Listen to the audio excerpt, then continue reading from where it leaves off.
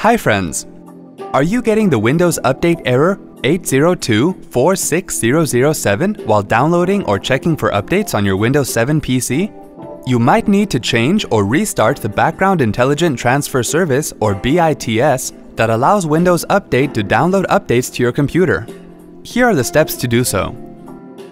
Click on the Start button and then click on Control Panel. In the search box, type Administrative Tools and then click on Administrative Tools. Double-click on Services. Right-click on the Background Intelligent Transfer Service and then click on Properties. On the General tab, next to Startup Type, select Automatic Delayed Start. Next to Service Status, check to see if the service is started.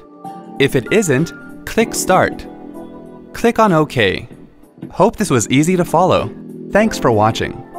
To check out more related tech videos, click here. If you have any query or want to share something with us, click here. To get iYogi tech support, dial toll-free numbers. To stay empowered technically, subscribe to our channel.